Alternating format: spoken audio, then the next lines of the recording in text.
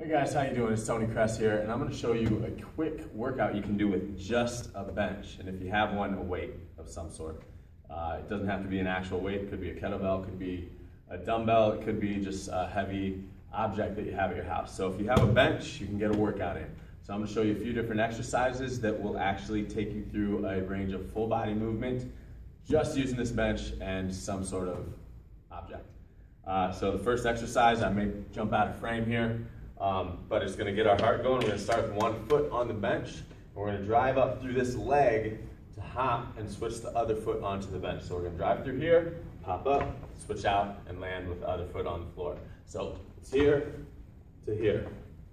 So I call these bench jumps. Then we're going to go right from bench jumps to bench hops. So we're going to put our hands on the bench. We're just going to hop both feet side to side. And the idea is to do that as quickly as possible, right? Then we're going to go into a decline push-up or an incline push-up. If you can do this with your feet on the bench, right? Let's go back here just in case. If you can do these with your feet on the bench, great. Hands underneath the shoulders, squeeze your glutes, contract your abs, and then do as many push-ups as you possibly can. If you can't do a push-up like that, another thing that you can do is to put your hands on the bench. This makes it slightly easier. Squeeze your butt, same thing here.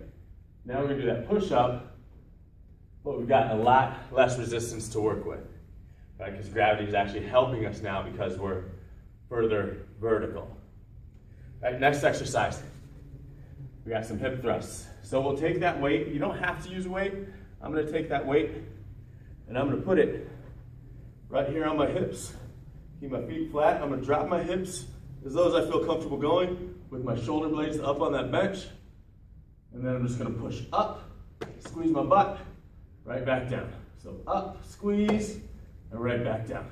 So you can hold this here to add resistance, or like I said before, you don't have to add resistance, right?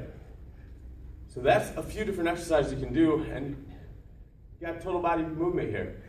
If you want to add some things like rear foot elevated split squats, you can also add a weight. You can also add a jump to that, right? If you want to go back down here, we can start doing mountain climbers on the bench for a little different feel.